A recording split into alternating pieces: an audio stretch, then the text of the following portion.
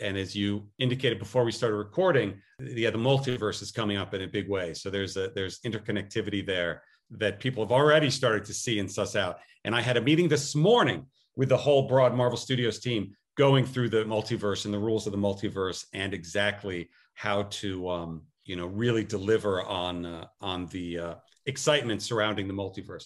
Because like with so much with Marvel, that is a topic. When we first had Sam Jackson appear in a cameo at the end of Iron Man, I really thought it would be a small group, relatively small group of people that were excited by that, and that we'd have to then educate a broader public about what that meant and who Nick Fury was. But almost instantly, if you remember way back to the summer of 2008, it ignited really everyone's imagination. And in the same way, the multiverse is something that we geek out about and we really love all the storytelling potential it brings, but thought we really had to slowly dole out what it was and introducing the conceit even in briefly in Doctor Strange and then as a fake out in Spider-Man Far From Home. But I will tell you something. It is more than just fans that are following along with the multiverse storyline. It's really quite exciting even to see it midway through the Loki series now as people respond to the possibilities.